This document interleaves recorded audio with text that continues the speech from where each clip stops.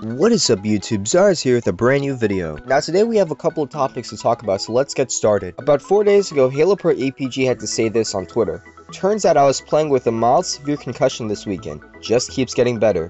Team Beyond would confirm last night saying that Assault will be replacing aPG in the Team Liquid roster due to aPG needing to take some time off to get some help out and fix this whole concussion situation that he has. This is definitely a serious situation for aPG. I wish him the best of luck. Concussions are not something you want to be taking lightly, but I'm sure he'll get better. Now, yesterday was the launch of 343's new DLC, Memories of Reach, and it was containing all these maps and infection and all this cool armor and stuff like that.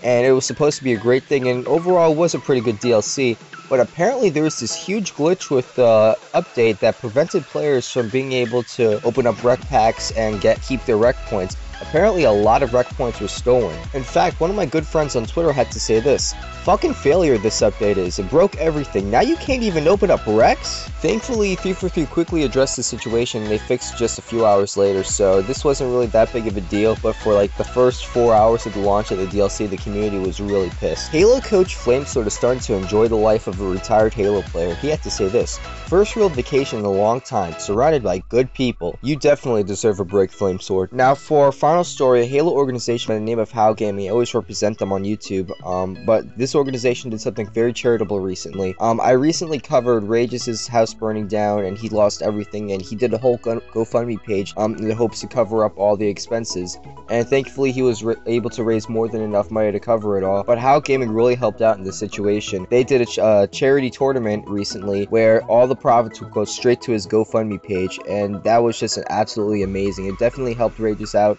They raised over $100, which was absolutely impressive, and it shows how we as the Halo community could really unite and do something absolutely amazing when we put our minds to it, and we're able to look at the greater good.